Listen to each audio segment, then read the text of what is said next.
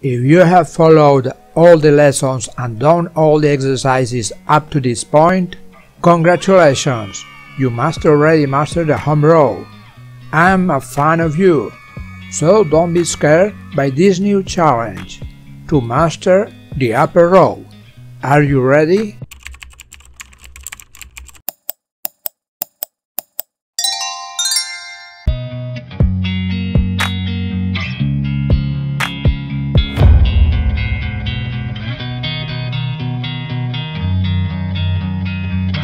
And now, how do we press the keys on the upper row? Do we need more fingers on each hand? No, we will manage with what we have.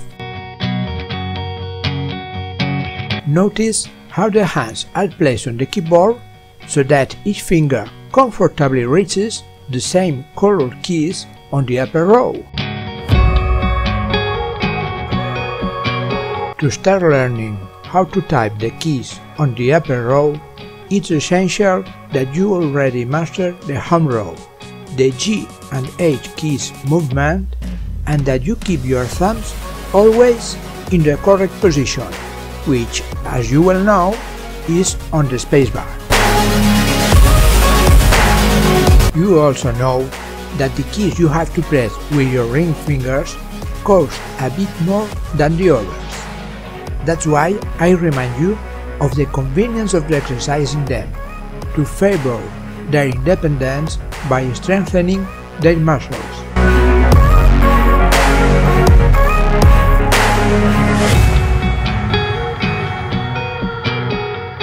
Before starting this exercise, you can practice the movement of each finger on the keyboard, so that it begins to be recorded in your muscle memory. This way, you will have more confidence and conviction while doing the exercise.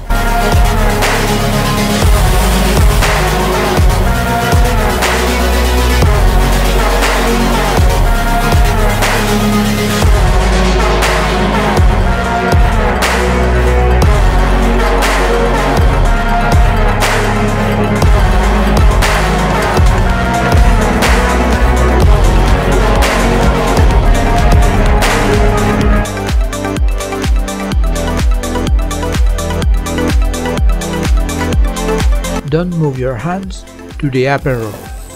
The bands that allow you to keep them in position without looking at the keyboard are found on the F and J keys in the home row. Don't worry if you don't achieve the goals and need to repeat the exercise. It's logical that your speed and accuracy decrease. Stay focused by mentally repeating the letters you type without concerning for the mistakes you're making. In this exercise, you're going to practice the movement of the fingers from the home row to the upper row. You're also going to type some words.